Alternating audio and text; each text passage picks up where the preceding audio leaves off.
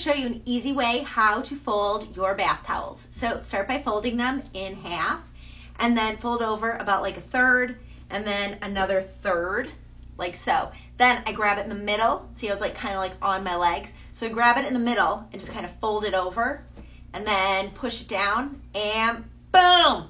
It is all nice and neat and makes for easy stacking. This way you can get 2 rows of towels in a linen closet that is a standard size. And then that way, when you pull things out, not all of the towels go collapsing all over each other. So, hope you found this video helpful.